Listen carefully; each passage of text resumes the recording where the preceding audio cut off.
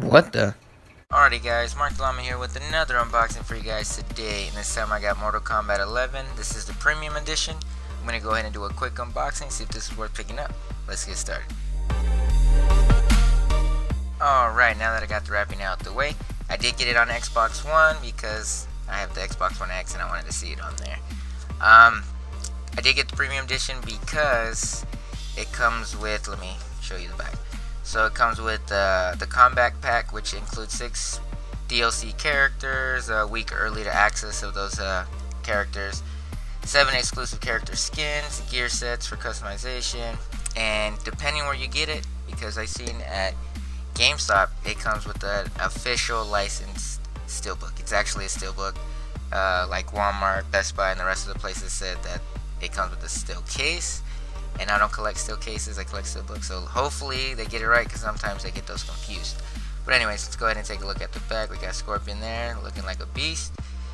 Basically the new stuff, so like the custom variations, more fatalities, cinematic story, can't wait to play it, because they actually have pretty good stories. It's Xbox One X enhanced, HDR, single player, multiplayer, and online as well. Is rated M for blood and gore, intense violence, strong language. Okay, let's slide it out. Please let this be a Steelbook, because I'll be really disappointed. And this is $99.99, $100. Okay, so let's take a look at the spine. Yep, this is a Steelbook. You can tell right away by the spine, and sweet baby Jesus, I got a scratch on there. How does it always get scratches on the spine like that? It pisses me off. Oh, and it's embossed. Very nice. Look at that. It's a pretty simple look, but I like it. It's actually pretty clean. Let me take this off real quick. Okay, let's take another look at it. It's going to be sticky right there. I'm going to have to clean it off with some alcohol. But it is a matte finish, so it's going to be, kind of a fingerprint magnet. I guess not. Well, I got some of it right there. So plain black with the nice gold logo there. The Dragon Mortal Kombat. Embossed right here, very nice, very clean. Here's the spine, Mortal Kombat 11, and MK also embossed right there. So like I said, it's a simple look, but I like that. Let's go ahead and open it up. Hopefully there's some inside artwork. Oh, okay, very nice. Let's go ahead and check out the disc. Same logo, very nice.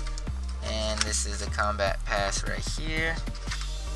Let's check out the inside. Oh, okay, so we got some inside artwork here. Cool. That looks like the hourglass and whatnot. I don't know where this is at, but you know what? It has inside artwork in it. It's pretty cool. I don't know what the hell's going on, but I like it. Inside, Steelbook logo right there. Official Steelbook logo right there. So front and back. So is it worth picking up? I haven't played the game yet, but I like all the Mortal Kombat games so far.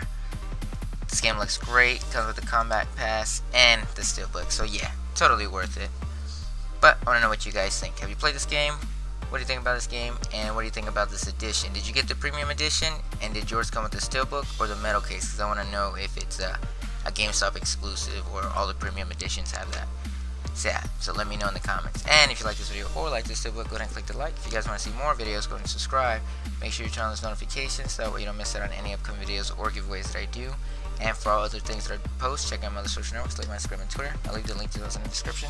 As always, thanks for watching. Until next time.